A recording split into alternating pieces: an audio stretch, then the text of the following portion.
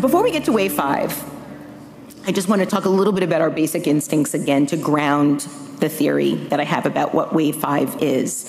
Our basic instincts as humans: food, shelter, reproduction, survival.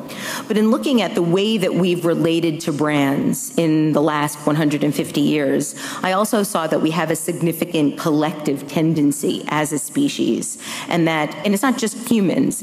Nearly every species organizes itself in some type of pack. And I think that this instinct helps us create more security and gives us a sense of, it gives us an ability to survive better because we're somehow safer in groups with numbers.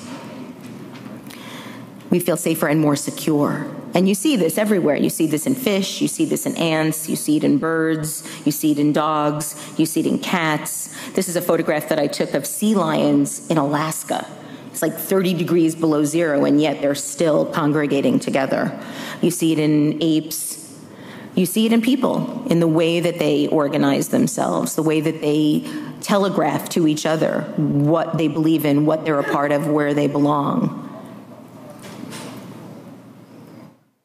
And you also see it in cultural movements: hippies, Hells Angels, yuppies, goth, hipsters, and armies. Now we see that in armies because we can mass produce uniforms. We create this one homogenized look to fight for our belief systems or our religion or our values. And what once seemed exotic is now one of my students at the School of Visual Arts in New York City. And what once seemed tribal and foreign is a cashier at Trader Joe's.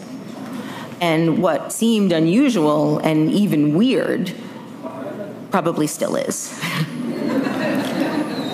But the most pervasive pack organization of all is one that we all belong to, and it's not a school or an organization, it's the family. And this is sort of the typical American family, an Amish family, an African family, a Muslim family.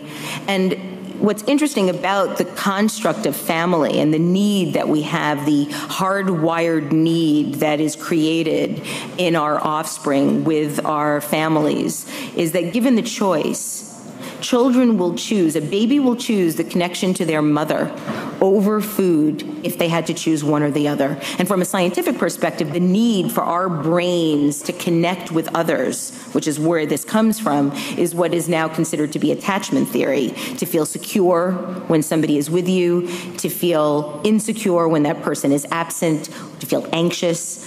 And the origination of this attachment theory comes from John Bowlby's The Nature of the Child's Tie to Its Mother, in which early concepts of attachment were introduced in Harry Harlow's The Nature of Love, which is where these experiments were first created. And it showed that infant monkeys first preferred emotional attachment over food, and that when babies have no relationship with a caretaker, they will fail to thrive.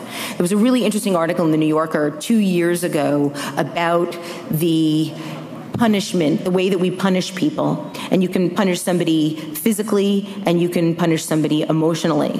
When you punish somebody physically, it will take them in a punitive environment like a jail. It will take somebody a lot longer to break than if you put them in solitary confinement.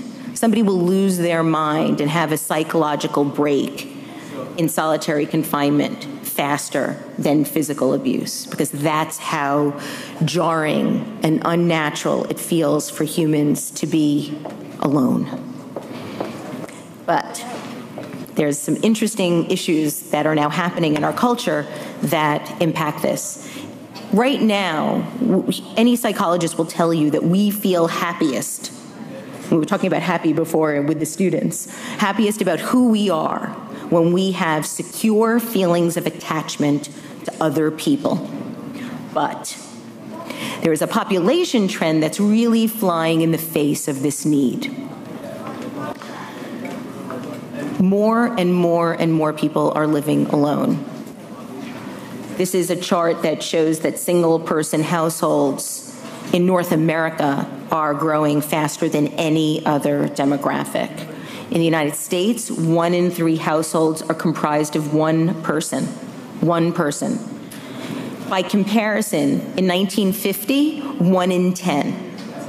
Since the 1990s, the number of people who live alone has increased by 21%. Now, first and foremost, I see myself as an analyst. And if you look at these types of numbers, this is statistically, it's way beyond statistically significant. It's statistically staggering.